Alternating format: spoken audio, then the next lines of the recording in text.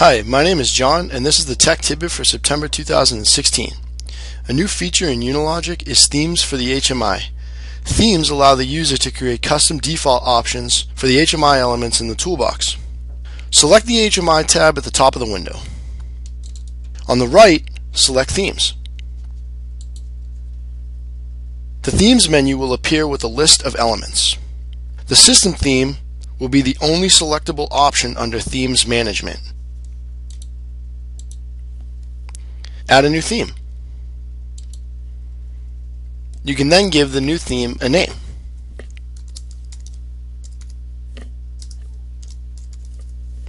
Select OK. To change a default setting, select the desired element. To change the button settings, select the Buttons drop-down menu. Select Button. You'll see a list of properties appear.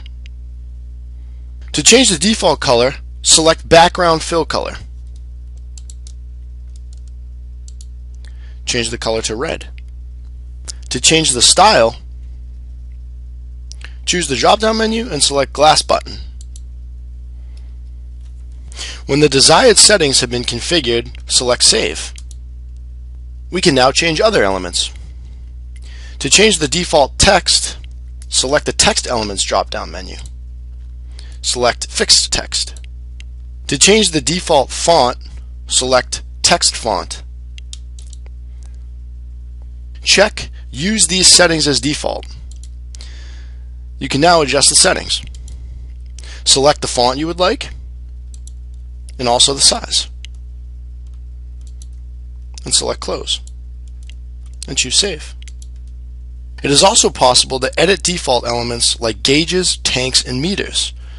Select the Graph and Meter drop-down and choose Circular Gauge. Change the style to Cosmic. The Cosmic gauge will now be the default option. Select Save. When all the settings for each element have been set, choose Set as Active to make this theme the active theme. And choose Close. When we navigate to the HMI and select an element, the default for that theme will be the one that appears. For buttons,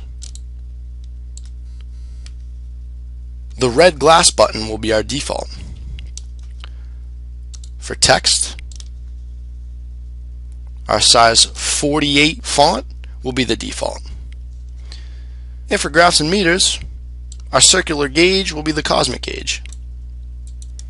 All themes created will be saved by UniLogic, allowing the template to be available even if the project is changed. This allows the user to avoid having to recreate the theme each time a new project is created. Thank you for watching this technical tidbit.